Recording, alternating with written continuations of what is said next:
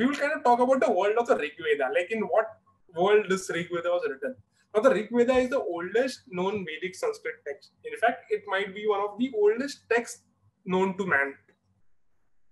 Now, it kind of is a collection of 10 books, which we call each book is called a mandala, and each mandala has around 1,000 hymns, and it is around 10,000 verses in total. Now, one has to note that the books 2 and 9 are the earliest, and they are kind of hymns predominantly discuss the cosmology and praise deities, especially the sky gods. Now, the gods of the Rig Veda are very different compared to gods of all the subsequent Vedas. So, the major god of the Rig Veda would be Indra, Aswin, your Varun, Mitra.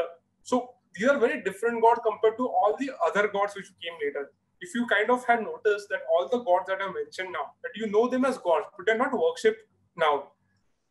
The gods of modern times in India are very different compared to the gods of the Rig Veda. Now, the word of the Rig Veda, the society is very nomadic and pastoral. So, the Rig Veda talks about a nomadic lifestyle, a very pastoral kind of lifestyle, with very scant evidence of agriculture, but it mentions the plow and celebrates agricultural divinities. There was a division of labor and a complementary relationship between kings and poet priests. Now, one has to know that this world of Rig Veda is in stark contrast to the Harappan world. Harappan was an urban world. It was a completely urban world. It had no nomadic lifestyle. It had proper big cities. Till now in Harappan, we have found no evidence about, kind of division of labor. Like there is no evidence of a king in Harappan world. So what we can glean for this is the Rig Veda was not written during Harappan times at all. There is a stark difference in the world of the Rig Veda and the world of the Harappa. Now, the problem is the earliest books of this Rig Veda mentioned ants, antelopes, boars, deers, foxes, gazelles, jackals, lions, monkeys. Now, do you see one thing? No major Indian animal is included in this book. There is no elephant, there is no tiger, there is no rhino, there is no wild cow, the gaur that we call. So, the world of the Rig Veda seems to be a very different world compared to what India is today. In fact, a fun fact, all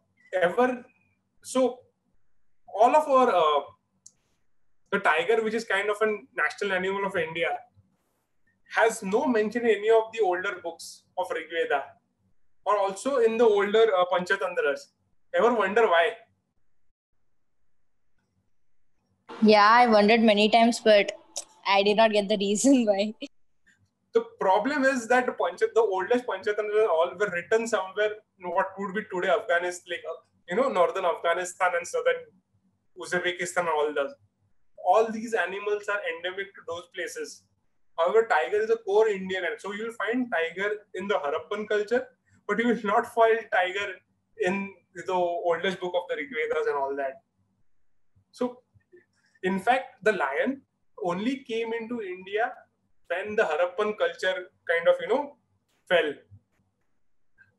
So I will kind of explain to you how these two are related. But a lion is a very recent entry into the Indian subcontinent. It would not have existed in India for not even 10,000 years. In fact, now the second is the problem of the horse. Now, Rig Veda talks about the horse in detail. In fact, the horse and the cow are the two most important animals of the Rig Veda. The thing is, horse was domesticated right in the place where the Indo-European language originated, like South Ukraine, north of the Black Sea.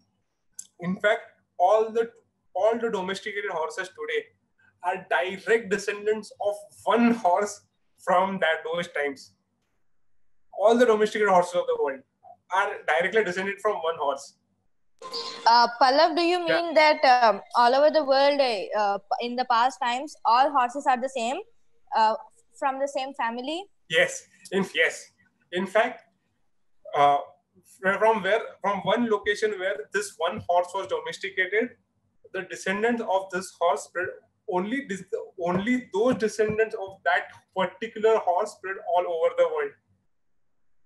that shows that domestication of horse was a complete fluke event. No other culture apart from this one culture in the middle of Ukraine managed to domesticate a horse. It's so funny. Like you have all these big urban cultures of Egypt, Mesopotamia, China, India, Aztecs. However, the one culture which domesticated horse was a probable like some semi-nomadic tribe. Then how do they classify the breeds? So what has happened is, as similarly as we have different breeds of a dog, there are similarly different breeds of a horse. However, at a genetic level, they are just different breeds. Like at the genetic level, they're all the same.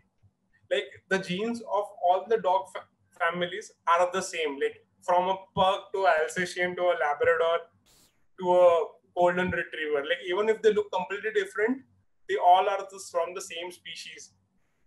Similarly for all the horses, like all the horses belong to the same species. The thing is, however, there is very scant evidence of horses in the Harappan world. In fact, for an example, we have found there are around 200-300 Harappan sites. We found some evidence of horse-like bones. There's only 2 sites. That's it. While of all the the Proto-Indo-European sites spread across Russia, which would be in thousands, at all the burial sites we have found horses. That is the difference of horse utilization by these 2 cultures. Now, the horse sacrifice of a royal funeral, which was mentioned in the Rig Veda. This is the verse of the Rig Veda. So like it says, keep the limbs undamaged and place them in proper pattern. Cut them apart, calling out piece by piece. This horse sacrifice has been found, the exact description of this verse has been found in sacrifices in the Sinthasta, and Potaboka is one of their related culture, graves. They match the description where the lower legs of the horses were carefully cut apart at the joints and placed in and over the grave.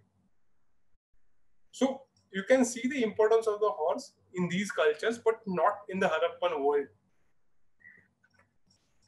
Now, another verse, it says, those who see that the racehorse is cooked, it says, it smells good, take it away. And who wait for the doling out of the flesh of the charger, let their approval encourage us. It talks about a feast after a race.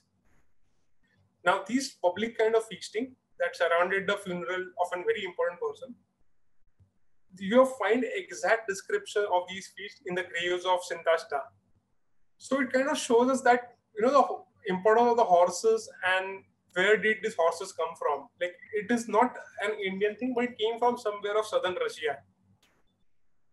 So this is the region in Eurasia where the horse was probably domesticated, and there is a reason for that why it is domesticated there.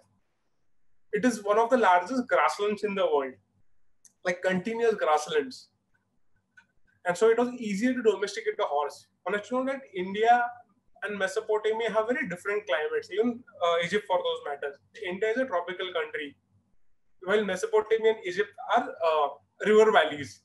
So we have very different climatic countries compared to the cold and dry weather of Kazakhstan and Ukraine. That is one reason why horse was domesticated there, and not anywhere across the world. And what about the chariots?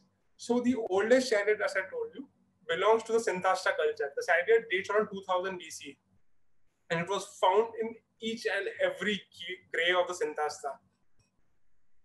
Now, one has to know that ox carts have always been used in cultures. So you have Harappan using ox cart, you have Egyptians using carts, you have all Mesopotamian cultures using carts, but those are not chariots. What makes a chariot different is the spoked wheel. Ox carts have solid wheels, while chariots have spoked wheels. Again, ox carts are probably used, for civilian life, while chariots are exclusively used for warfare. Because one has to know that to train a chariot, a 2-man chariot, is one of the most difficult things to do. It takes years and years of experience and training to kind of create a professional charioteer.